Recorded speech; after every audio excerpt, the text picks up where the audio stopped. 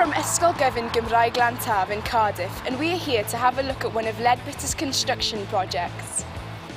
Leadbitter started as a small family company in 1971 and now has 8 regional offices across England and Wales.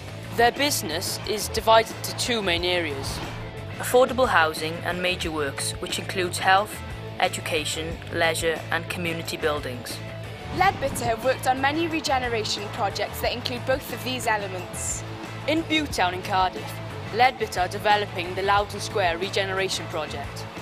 Leadbitter are delivering the Loudon Square scheme for Cardiff Community Housing Association. They are developing a new healthcare centre, which is the first healthcare project in Wales, to attain an excellent BREEAM rating for its sustainable design features. The BREEAM rating is the Building Research Establishment Environmental Assessment method, and the healthcare centre is the highest scoring building in Wales.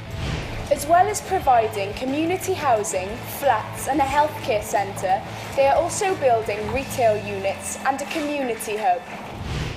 Could you explain what the Loudon Square scheme is and what it hopes to achieve? The Loudon Square scheme is the generation of this part of Cardiff on Bute Street. And what we're trying to do is improve all the facilities in this area. We've got a new healthcare unit going in, which includes doctors, podiatry and dentistry. We've also got a community hub and hall so that we can have local events. And the retail shops will all open up again with this new part of the development in much nicer facilities.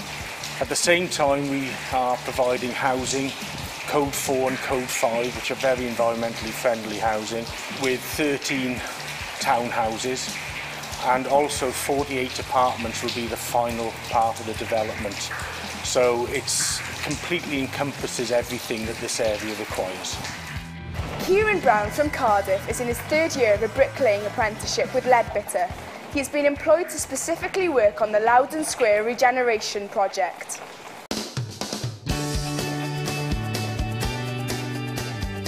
In my apprenticeship, it involves building brick walls, block walls, building corners and putting windows and door frames in, levelling brickwork and blockwork and making sure it's all plumb straight.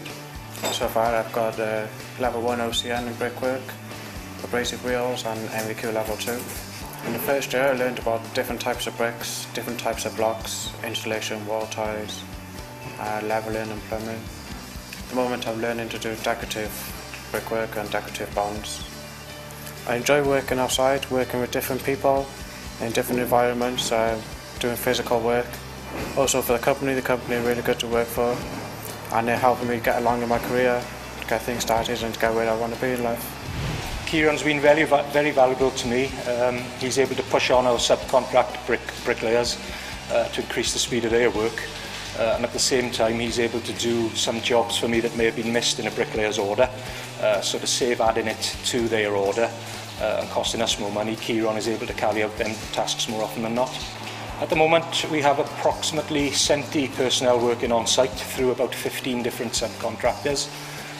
They are working for people like roofers, carpenters and bricklayers who everyone knows of, through to more obscure trades like the guys who put the lightning protection on the roof and the fire spray paint on the steel. Apprentices are our future tradesmen and women on site. Almost everyone on site will have been an apprentice at some time. And these are the people that we rely on to build our projects to a high standard for years to come. So it's important that Leadbitter do their bit and help train these people. Leadbitter are committed to employing and training local people. They are also committed to making sure the community of Bewtown benefits from the regeneration of Loudon Square. Via a website dedicated to the development of the scheme, local residents are invited to make suggestions for a new name for the completed buildings. They are also conducting a survey to see what the local residents feel about a community cinema. Well, that's it from us. Next up are pupils from Ysgol in Bala, who are going to be visiting Williams Homes and timber frames to see what they specialise in.